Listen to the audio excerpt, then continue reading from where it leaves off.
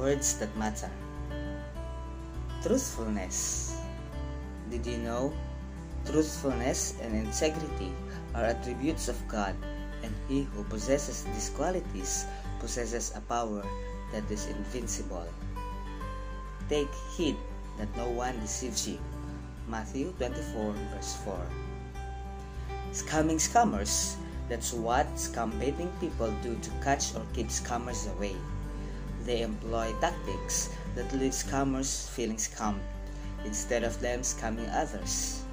Hackers, fraudsters, scammers, or identity theft, they all have one thing in mind: to deceive people. They are so prevalent today that many lives have been destroyed or have become totally broke after falling into their ploys. There are many ways that scammers will make you believe lies that are often too good to be true. For instance, they would promise to transfer millions of pesos or dollars into your account.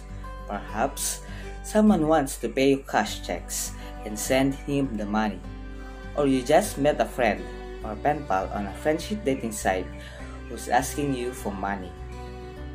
Scam baiters warn you to beware and not to fall for common scams like this. The scripture warns us about another kind of deception in the last days. There will be people who will claim to be Christ and will deceive many. The true Christ tells us to beware of the existence of false Christ, for it is one of the signs of his coming. Ellen White wrote, "Mark the words, deceitfulness of sin. Satan always presents his temptations under the guise of goodness. Beware that you yield not to them." Truthfulness is one of life's best things that's not bought or sold.